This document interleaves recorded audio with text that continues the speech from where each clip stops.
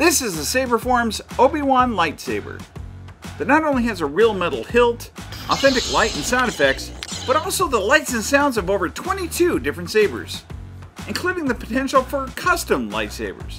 But is it worth getting? Better stay tuned. This is your Geek Fix. If you've been watching our channel for a while, you probably know that we made a retractable lightsaber. Actually, we finally finished it.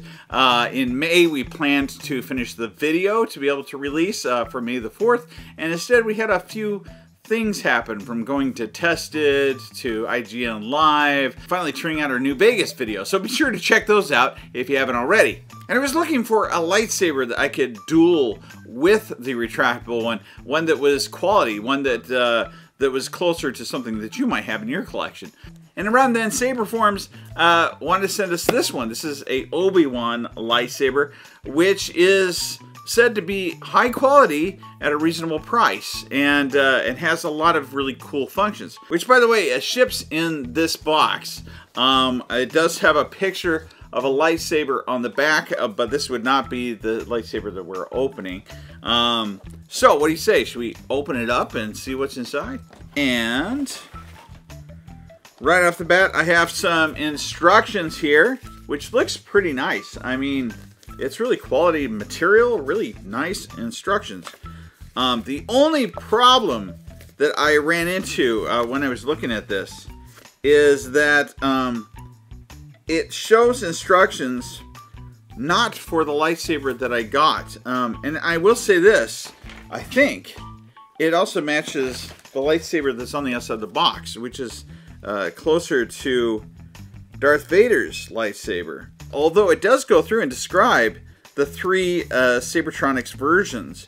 And so it's possible these are the instructions that come with all of their lightsabers. The differences are just minimal though, mostly related to how you open the lightsaber, which I'll show you in just a minute. The next thing that's inside the box that's kind of misleading is there's this toolkit. And you look at it and you're thinking there would be a ton of things in there, but when you open it up, all that you see inside is this little baggie here, which I thought was just the charging cable when I first looked at it.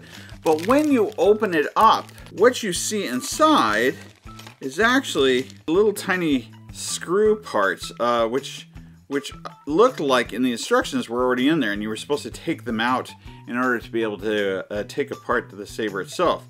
But they are not. They're not in there yet. We're going to be putting those in after the fact. And then it also comes with a little tool, a little Allen wrench sort of thing. So as far as the tools go, that's it. And next we have the saber itself, which looks extremely nice. I mean, this is way better than anything I thought it was going to be. This is not just metal or parts of metal. The whole thing is, this thing is very heavy. It feels exactly the weight I would expect for an actual lightsaber to be. But everything, I thought maybe these black parts were plastic or rubber or something. No, it's all metal. The entire thing is metal. Really, it's beautiful. It's gorgeous in every way. It does seem to be a little bit of a fingerprint magnet, but I mean, really nice. The speaker on the bottom is not too bad. Doesn't look too noticeable.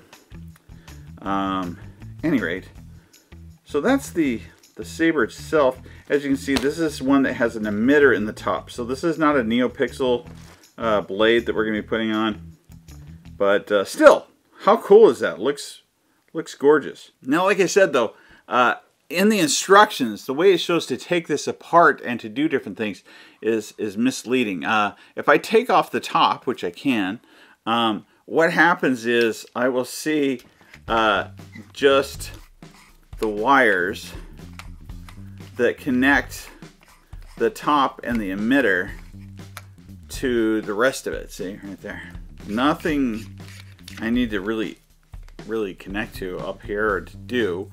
Down here at the very bottom, this part screws off at the moment because I haven't put in those screws to lock any of these pieces. So that part as well, there's a screw that goes right there. But when I take off the bottom, as you can see, I have this part right here, which looks pretty nice. This has a speaker and things. And when I pull on it, because it has arrows that go inward, when I pull on it, it does appear to slide right on out. And what's cool about this is, one, it's pretty standard for me to get. This is not a hard battery to get. In fact, you can go down to your hardware store. The only big key to look for is some of these have buttons, some of them do not, button tops. So direction sometimes is based on that. We have our charging port right here. So this is how you get this out to charge it. So I can't charge it when it's fully assembled. I do have to take this out first. On this side, as you probably already saw, we have an SD card, which I think is pretty, 32 gigabyte actually, which is pretty important because that means I also might be able to create some of my own sounds. Anyway, so that's that. Putting it in, I just basically line up those arrows, slide it in, snap it, and put the bottom back on just like that. One thing that I don't like about this so far is I don't have anywhere to clip. There's no belt clip on this. So if we were to get something like that, we'd have to put it on ourselves somehow. But everything else looks gorgeous. That brings us to the next important piece that we need, which is our blade. So yeah, it's just a tube with a rounded end. On this end, I've got a little rubber stopper, which I can take off now. I might hold on to it though, just in case. And then we just slide that on in to the top here, just like that. It doesn't lock, even though as you can see, it doesn't lock by itself. I do now have to put in those screws. They aren't hard to screw in, just takes a few minutes. But in the end, there it is. It looks pretty good. I got my blade fully on there. And so now we're ready to actually test it out and see how well it works. So here's what I now know to do about how to operate it. I'll take you through all the steps, all the phases, as well as the modes that make this pretty cool, because it does a lot of things for one lightsaber. And true, this is the Obi-Wan lightsaber, or that's how it's advertised, but it can do so much more. So the first thing we need to be able to do is to put it into operation mode, or so that we can actually choose things. So I hold it down and until she says power on. At that point in time, the lightsaber is technically on, but that doesn't mean the blade's on, doesn't mean anything else. But that's not the sound you're going to hear every time. This just allows me now to use it or carry it around. So there's a couple ways to be able to turn on the saber is the first thing to mention. The very first one is that I can use this button to be able to do that. And so just simply pushing the button will turn on the blade. This is one of the modes right here. But let's say I don't like that mode. Pushing the button again and holding it down will turn off the blade. And so that's one way to turn on and off the blade. And the other involves just a quick flick of the wrist. Like that. And same thing for turning it off. So those are two general ways to be able to turn this on and off. Now, one thing that I think is kind of cool about this is there's only one button, but it does so many things. There's so many functions in relation to this lightsaber, but it involves just one button. And so I'm going to walk you through all of those functions. With the blade turned off, when I hold down the button for one flash, so when you hold it down, you'll see that it will flash. Low volume. That says low volume. If I hold it down for one flash again, Mute on. mute is on. Holding it down again, High volume. high volume. So now it's going to be as loud as it can be. So that's the first thing I can do. Now for a second here, we're going to skip over 2 flashes because I'll tell you in a moment what that means. So we're going to go straight to 3 flashes now. Basic 1. We got basic 1. You remember when I first started it, there was flashing going on with the blade. That's 2, which if I hold it down for 3, 1, 2, 3. Basic 2. That puts me in basic 2, or 1, 2, 3. Basic 3. Basic 3. So that's basic 3. Basic 1. So now it's in basic 1, which when I now turn it on, you'll see it has a solid color, which on the camera is always going to look brighter than it actually is. So that looks pretty white. It's actually a blue blade right now. But that's what holding it down for 3 flashes does, is it will help me to change what the blade's consistency of light looks like. Next, we want to do our 2 flashes. 1, 2. Yoda! So that's what switches me between the different characters, which it covers most all the characters with lightsabers in the Star Wars universe. So we got Yoda, Rey Skywalker. Rey, Ben! I guess Ben, I am the Inquisitor. the Inquisitor. Tell me, is this training? My training? No. Always training. The universe is. Is that supposed to be Luke or is that Yoda? I guess we'll find out. So we'll try turning it on here. Oh, yeah, sure enough. We've got a green blade. Again, I'm not sure how it looks on the camera because I think it's looking kind of white. It is a green blade. So. Master Windu. But there's a lot of different people on I am this. told it is the dark saber. Wait, there's a dark saber on here? Let's see what that looks like. That's kind of cool, right? Any rate.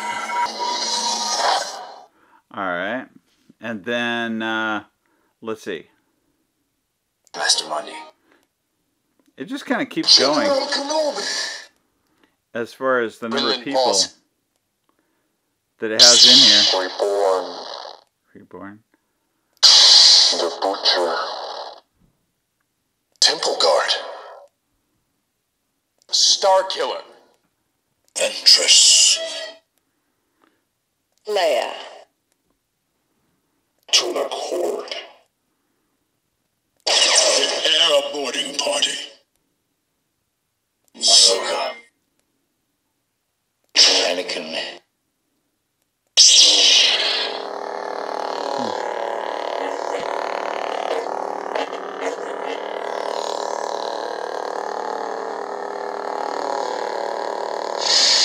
So it is kind of cool how many different sabers are technically in here and the functions of what I can make them look like.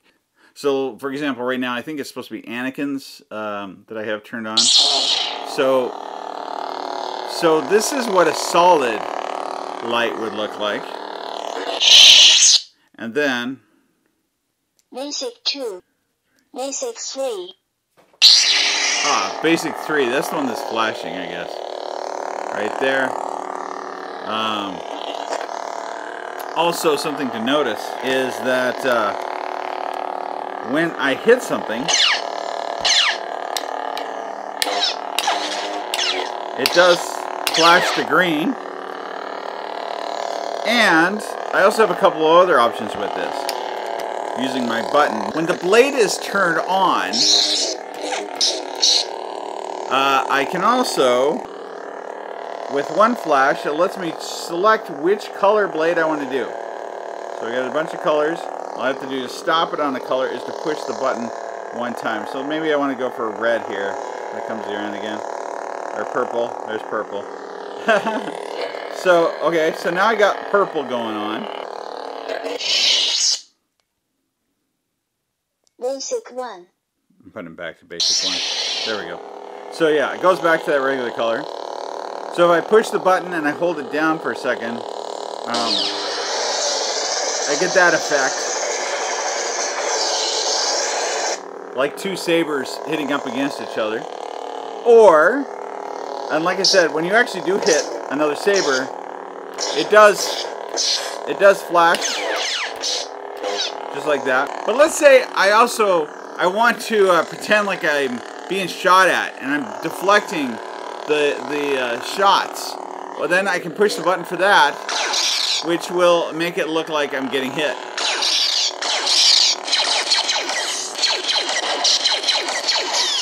Like that. So that's also kind of a cool feature.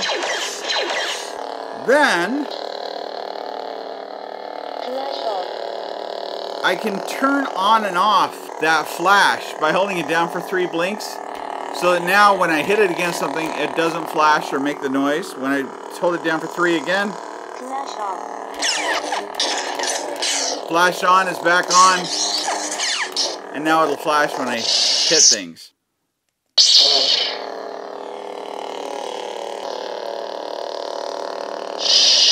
Holding it for 4 will turn it all the way off. And that's for the most part. Those are all the functions and the features in relation to this lightsaber, the things that it can do. Brightness wise, I'll also say, keep in mind, I have high power lights on me right at the moment. And so it's closer to daylight settings.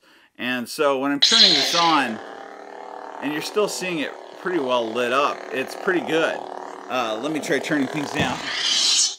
With the lights now turned down a bit, this is what it's like in that mode. So as you can see, it's lighting me up pretty well, and it's really quite.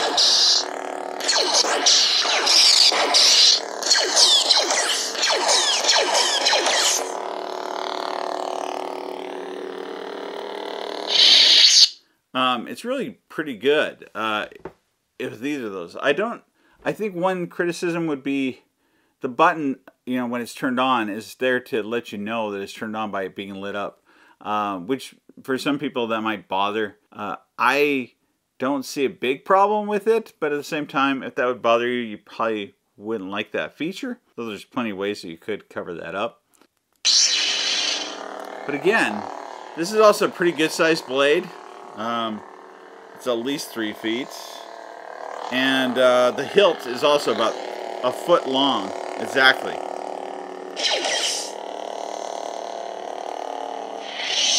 So, what do I think of it? Is it worth it? Now, shortcomings, like I said, there's no ring for me to attach to a belt.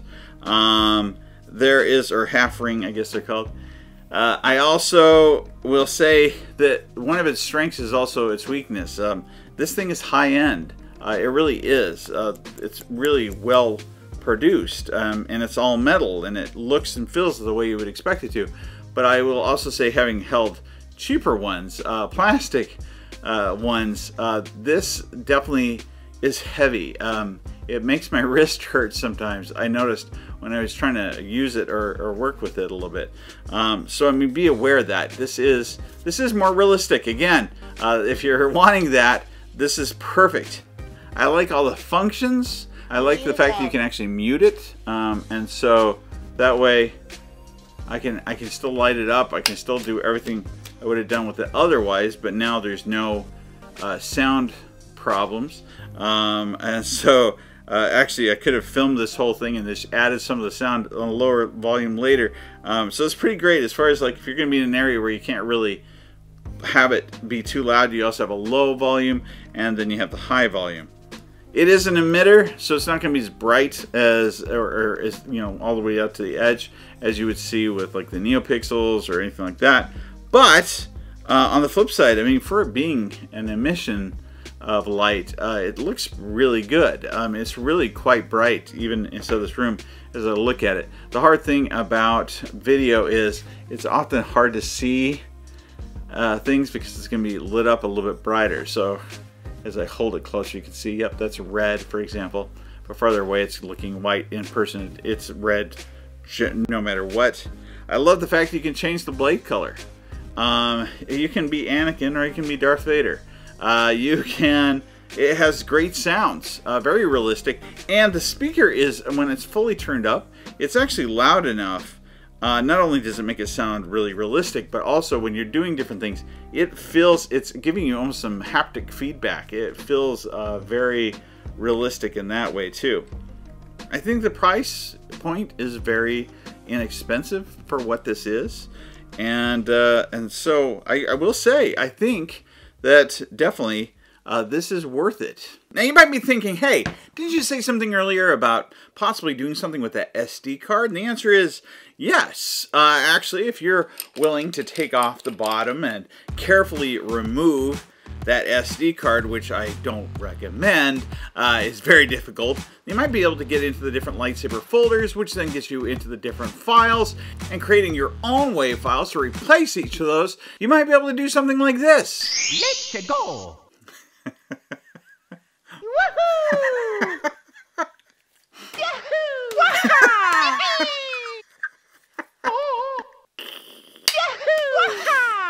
Oh, man. See you next time. At any rate, one more important thing to know is that Saberforms also made us an affiliate, which means not only that if you purchase this, it will help contribute to our channel, but also you'll get $20 off of what is already 30% off the total price. So you get 30% off naturally, and then another $20 for using our affiliate link. Check out Saberforms in the description below. Also stay tuned for our retractable lightsaber and other things we're going to be building on this channel. Be sure to like, subscribe, comment below.